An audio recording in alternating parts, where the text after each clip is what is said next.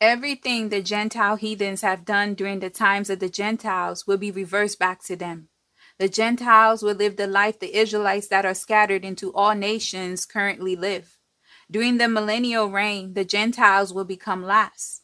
The Most High will flip the roles.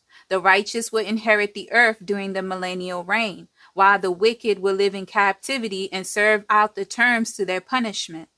During the day of the Lord, a lot of nations will be destroyed like Mystery Babylon, the mother harlot. However, the nations will continue to be present. They will not rule like they did during the times of the Gentiles. They will become powerless. If the nations didn't continue to exist during the millennial reign, how can the scriptures be fulfilled? It's prophesied that the Israelites would take captives whose captives they were, and they will rule over their oppressors. Also, who are the nations Satan will deceive after he's loose on the earth?